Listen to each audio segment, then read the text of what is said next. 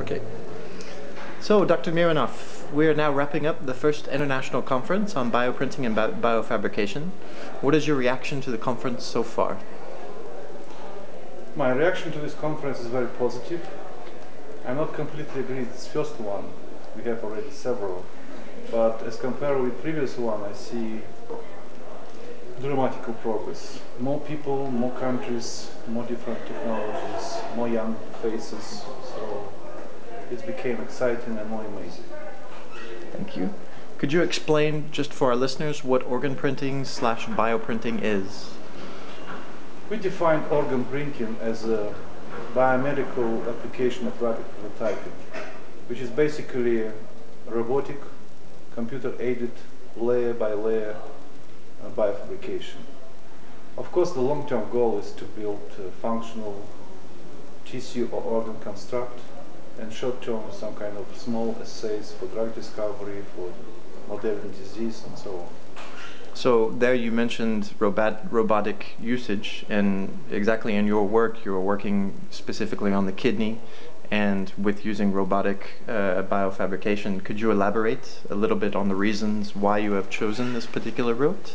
Very easy, because the shortage of organs for transplantation became urgent critical problem. 70,000 people waiting in line for organs, and they dying, and the longer they wait, the worse outcome. So there is a very clear demand for such organs. Second is very challenging problem. Imagine if you can print organ, that's actually a demonstration of power of medicine. And I like one phrase which people say, until we could not assemble, we don't understand the things. So if you know anatomy of kidney, that's not enough. But if you can assemble kidney, then you understand it completely.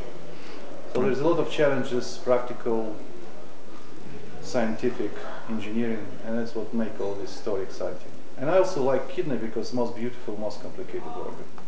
What are some of the problems that you have encountered in this process? In America, usually the main problem when you answer is not enough money. Right. But I think field is booming and growing very fast.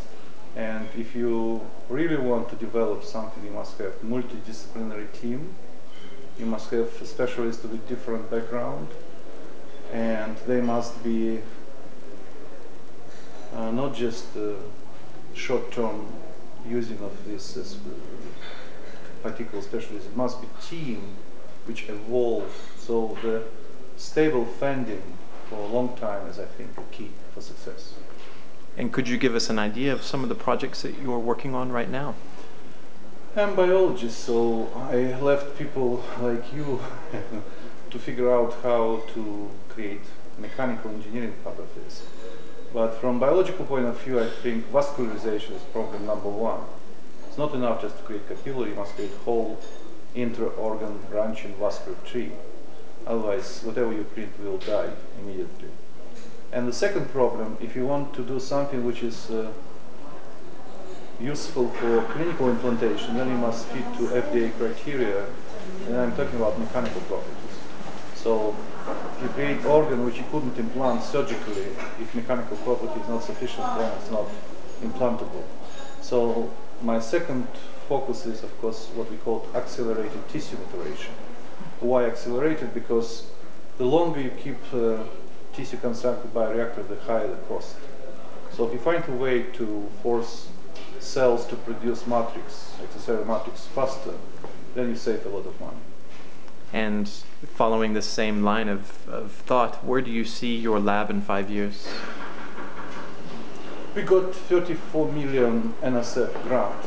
So in 5 years, we must have more people, more equipment, and more publications. So after 5 years, I think, I'm not sure that we can print organ, but at least small blocks, and especially vascular tree, will be done.